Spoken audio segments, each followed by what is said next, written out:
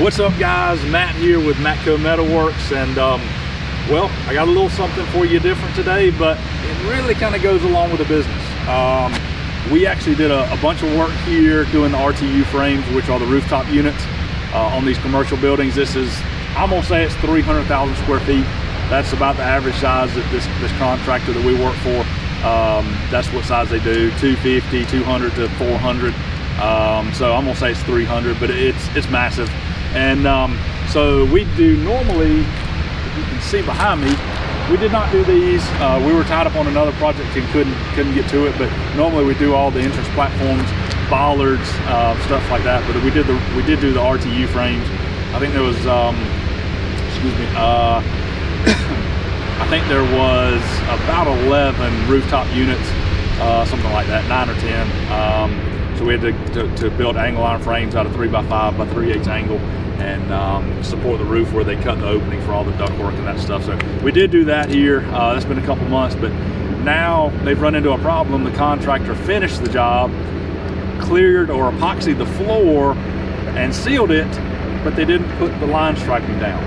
So the problem is, I think they do make a paint that you can put on top of that, but that's not the route they were able to go. So they had to do a little something different. So they have to blast 4-inch strips in order to paint these yellow lines, because there's a massive amount of them, approximately 5 miles of lines that were supposed to go down, then epoxy the floor on top of it so it's all sealed. But that didn't happen. Mistakes in commercial and industrial will cost you. They're very expensive. This is a huge mistake. Just kind of got overlooked, rushing to get stuff done. It happens. Every job's going to have it. We've done it. Contractors have done it to us. It's going to happen. It's just the way commercial industrial stuff works. So let's go inside and check it out and see what they got going on.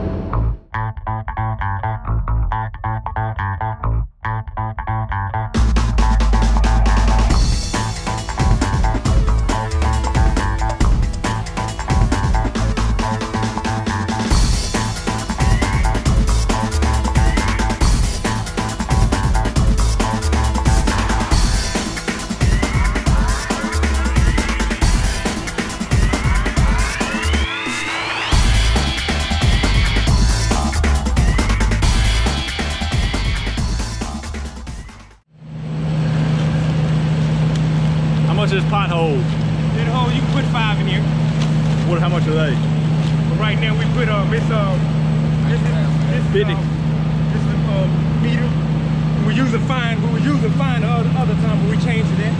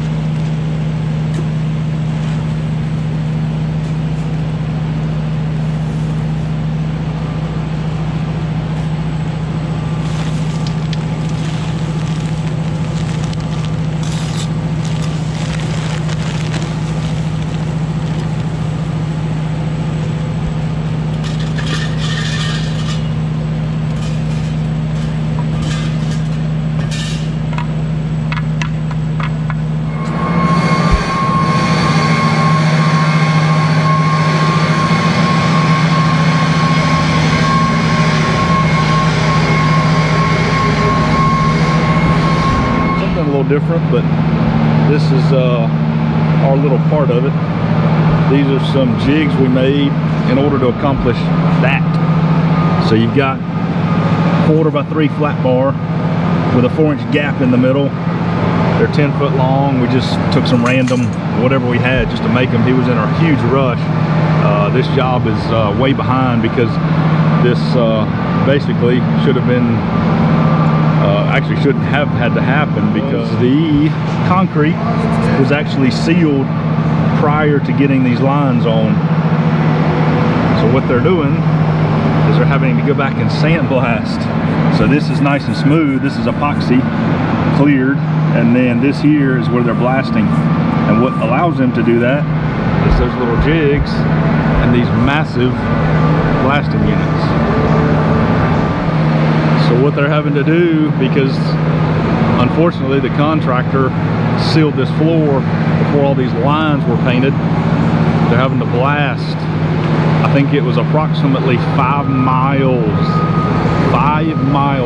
of 4-inch strips total in this plant. Now this is probably, I don't know, 300,000 square feet or more.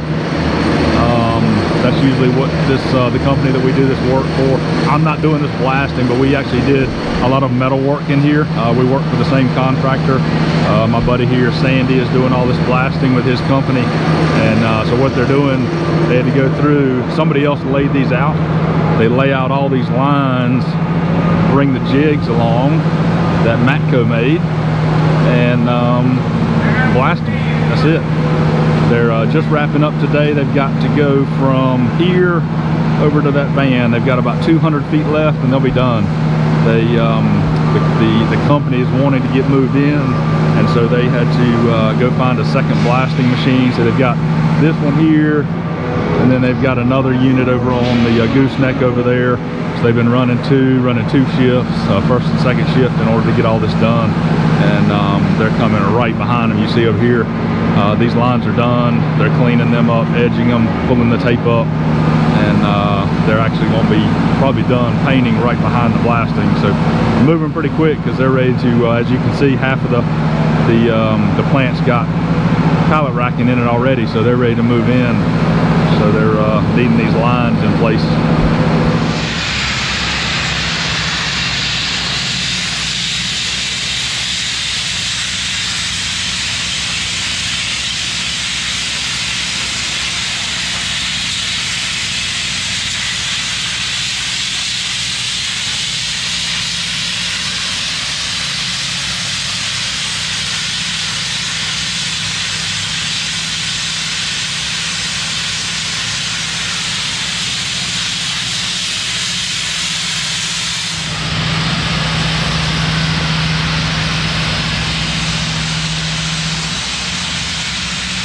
If you can hear, it's pretty loud, but this was done prior to today. Like I said, they're just finishing up. They've got about 200 feet left, but this is all it leaves. And normally they're using these floor scrubbers to come behind and clean up, but they're having issues. They've got 2 of them here, and they just seem to they keep breaking down. So right now they're just kind of squeezing in, kind of containing the mess, and then they'll have to come back and of course clean it all up. But this is what it looks like.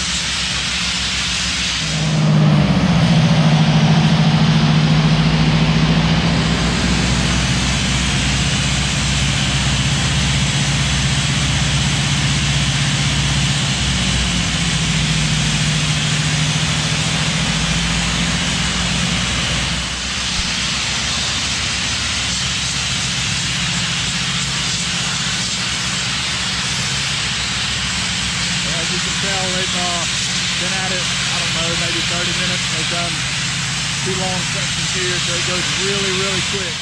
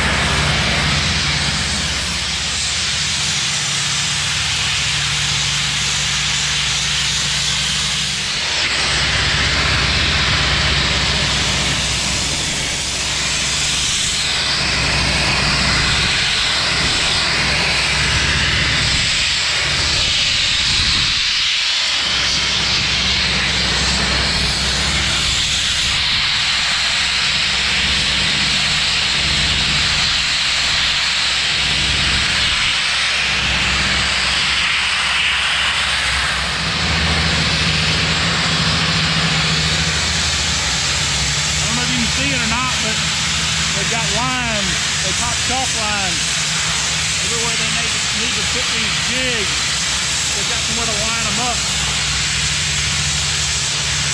You can see they're going to turn and go this way.